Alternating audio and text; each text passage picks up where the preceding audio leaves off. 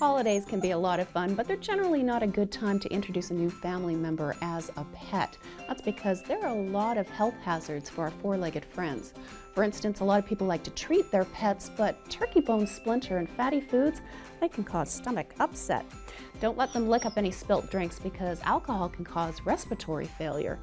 And keep them away from the Christmas tree. The water in the bottom can contain bacteria and fertilizers. Speaking of plants, poinsettias, holly berries, and mistletoe are actually toxic to your pets, and those shiny decorations, those can cause a bowel obstruction.